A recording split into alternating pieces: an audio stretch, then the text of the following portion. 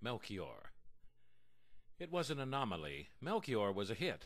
He was a new god, a new messiah, a new messenger, imperator of a new order, the absolute utmost.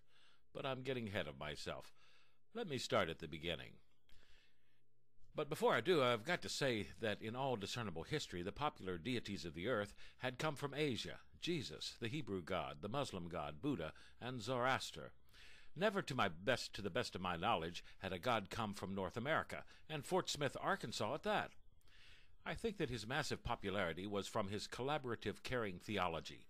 No, that couldn't have been the whole reason. Masses left Christianity and some of the other religions possibly because of his 2% tithe.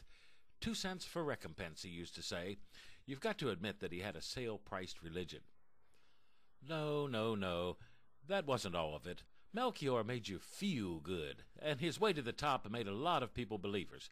Like you didn't die and go to heaven or hell, you just kind of blended into other living things on the earth, like you were one piece of a giant jigsaw puzzle of life, like you were part of the earth.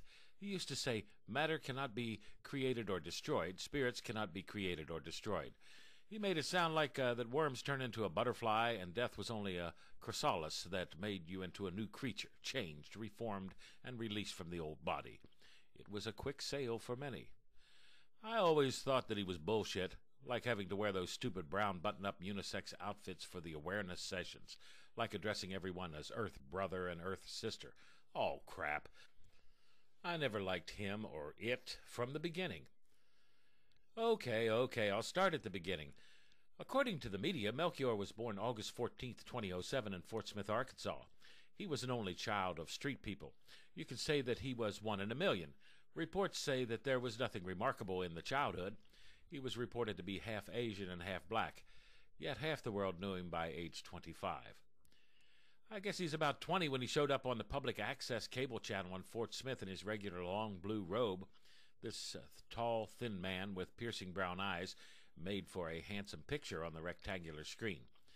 From the get-go, he had people hooked. He'd just stare in the camera like he was looking at you for about 5 minutes before he spoke.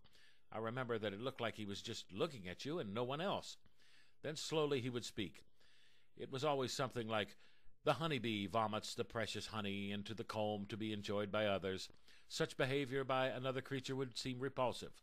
For example, vomiting is considered repulsive among humans. Yet each creature of the earth has a specific purpose. Reflect on your inner self now, and you will know your real purpose, your real destiny, your place in the wheel of life." That was in the early days. It wasn't long before Melchior was picked up on a nationwide cable network, and in about a year was on top of the ratings. Even the president had requested that Melchior visit the White House. However, Melchior, in the position of facilitator instead of master, declined. In fact, he had never made a live public appearance in all these years. In fact, he hadn't even been seen by anyone except by those in the television studio, I guess. The business magazine said that he had sold 10 million instructional videos in the past year. He was wealthy beyond measure. Additionally, his self-help hospitals and virtual kitchens were in about every major city. His World Concentration Day had 500 million people from all over the globe meditating on world peace and the elimination of hunger last May. And what a relief from the begging mendicants of the last century. You never heard of Melchior putting white stuff up his nose. There was no reports of Melchior partying with the hoes. You never heard of him endorsing the current court-appointed governor, who later turned out to be a pervert caught making love to a box of tissues. No, Melchior was beyond that. He was a spiritual man. I'm not much of a religious man myself. I always figured that if there was a God, there wouldn't be a government.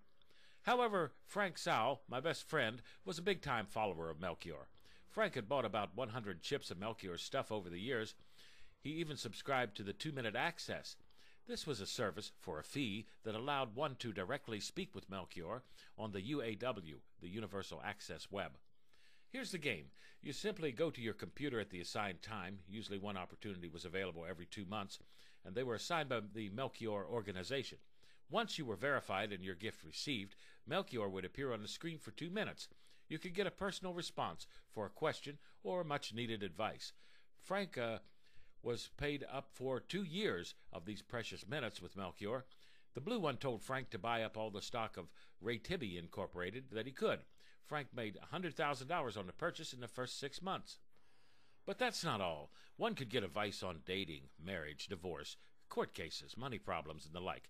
It seemed like Melchior's advice would clear up the trauma. That is, most times. It seemed like for a time that marriages were saved, people were healed of subjective illnesses, back pain, headache, hearing loss, bad eyesight, etc., and the world was improving. I remember last summer, before the truth was known, when those million or so children collected all that money for Melchior in those shopping centers. And around the same time, MOBA got her constituents to give Melchior a boost with that Deader for Humanity drive. Her TV show milked that yak until it seemed like people had no more to give. I only stumbled on the truth last month by accident. I was cleaning out my attic and discovered a 20th century solar calculator. I was amazed that it was still working. I thought I'd try to work it. Calculators, as you know, have long been gone, but people used to do mathematical functions on them.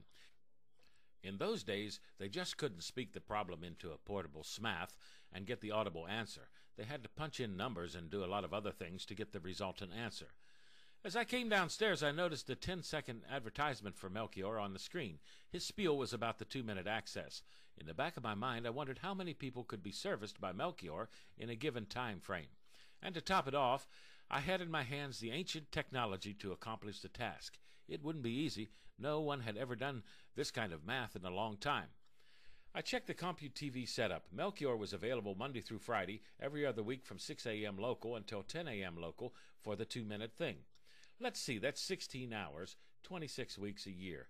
That makes for 16 times 5 times 26, 2,080 hours a year. 2,080 times 60 equals 124,800 minutes a year. 124,800 divided by 2 equals 62,400 sessions a year, provided Melchior never had to eat or take a crap during the allotted time. Now, I figured that Melchior had 1 billion followers. If 10% subscribed to the 2-minute access, that would be 10 million. Ain't no way that many people could get service by Melchior. I prodded even further. If Melchior spoke to even 62,400 separate people a year, and that's barely possible, then it would take you 160 years to speak to Melchior if you were on the bottom of the list. Then it all came to me. Melchior was a fraud. He was a robot, but I had to prove it myself. Actually, I didn't give a shit about the sucker's dupe of Melchior. I didn't care about exposing the sham to the entire world. I learned a long time ago not to mess with people's mythologies. They are actually the foundation of our civilization. Anyway, I sort of bribed Frank to use one of his 2-minute allocations. I think it cost me $2,000, but it was worth it. Frank even left me alone with his CompuTV. Melchior was just a few minutes away from the allotted time. I had to figure out some way to trick the program so that I could prove to myself that Melchior was a robot. I dispelled my intellect and went into my inner self, just like Melchior had advised on so many chip programs. The solution was as clear as day. The CompuTV screen lit up with the familiar Melchior logo. The Melchior appeared on camera. He opened his mouth and softly spoke. "What may I do for you?" Without hesitation, I said, "Kiss my ass." The image didn't seem to move for about 10 seconds. Oh, God, maybe Melchior was a holy man. Maybe he was human. Maybe I was doomed. But when I was about to lose confidence in my ruse, the picture on the screen smiled. Melchior softly spoke, as he always had spoken, and said, "Please bring your S close to the screen so I may kiss it." Several months later, some zealots broke into the Melchior compound and discovered the hoax. He was even able to decrypt the chip and pass all the info to the FBI, who didn't seem concerned. He also released the info to the weekly I'm Gonna Tell on You. That helped diminish the following of Melchior to about 95%. He, it, whatever, still has a following. Some people just can't give up their ignorance.